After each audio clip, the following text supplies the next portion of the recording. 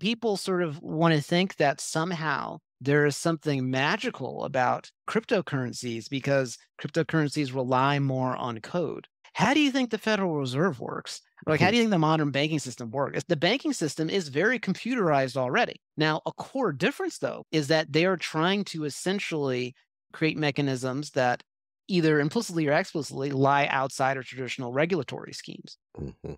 And everything that we know about human history and our desire for, just greed and hope and optimism in some cases, like some people who got duped by these crypto people are good people. To me, like the reason why I think it was an easy call to make that this is all going to sort of end up in a ridiculous way is that we've seen this before. If you look at the history of economics, the history of boom bust cycles, and the history of what happens when you have like these highly speculative, unregulated markets, everything we know about the human condition told us this wasn't going to work well.